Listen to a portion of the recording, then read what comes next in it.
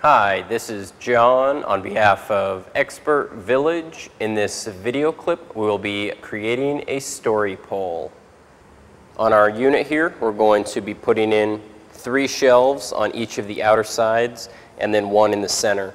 Now we need them to be going all the way across so that it'll look really nice. And to do that, we're going to have to drill holes in the side because these are going to be adjustable shelves. But the holes need to be drilled just right so that when our middle shelf sits, it's in line all the way across.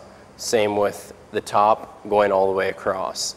To do that, we're going to create a story pole or a drill guide, which is going to help us place these holes.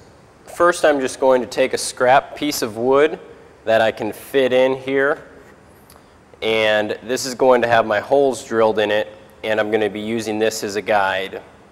Now I want my shelf to sit in here in the middle and line up with my other shelf. So the first thing I did to my story pole is I marked which side is the top. Next, I can go ahead and measure up to where my shelf is sitting, which is 13 5/8, and I went ahead and transferred that measurement to my story pole. Now, after I marked my line going all the way across, I found my center. Now my board was 3 inches, so my center was 1.5 inches.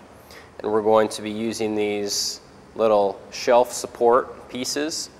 So I'm going to be drilling my hole right there.